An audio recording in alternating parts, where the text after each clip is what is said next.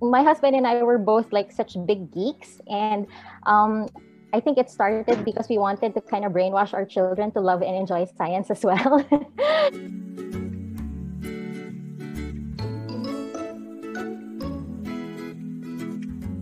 I think just a combination of my love for science and art. I wanted to share that to my children. So I have 4 children. At the time that I started Tinker House, my children were about 12 and 2.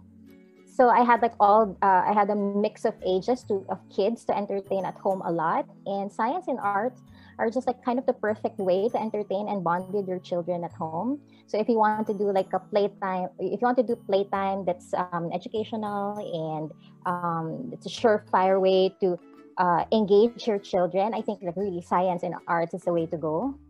So.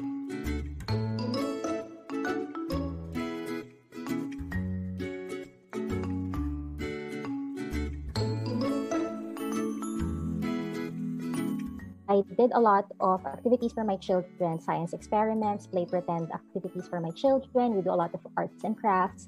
And that's just kind of how the idea got started, that maybe we could do something with this. Maybe we could do something with, maybe we could share the activities that we were doing for our own children to other parents and kind of make a business out of it.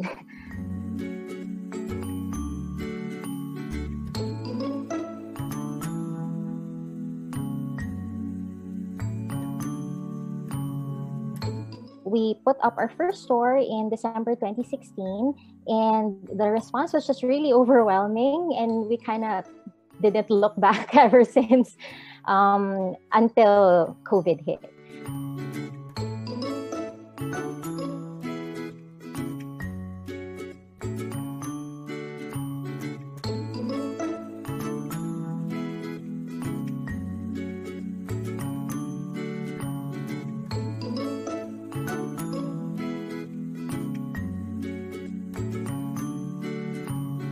Strategy to do that is to create a community of franchisees and resellers and partners that would help us distribute our products and our programs across the Philippines.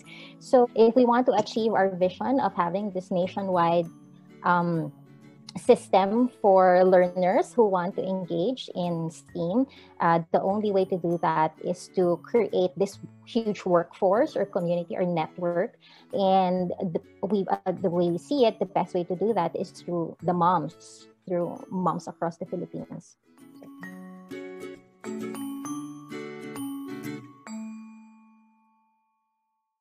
I think back in 2018, there was a point that me and my co-founder, I don't know if we were both crying or I was the one crying, but I was crying because I was just telling her that it just feels, it's a privilege. It's like everything that I've done or we've done in our life was kind of leading up to this, like all those experiences, having that science background, having the creative background, having 4 kids, doing development work and campaign work for a lot of nonprofits. It all kind of culminated into what Tinker House is. And yeah, so we were just really grateful to be in a position to do what we are able to do.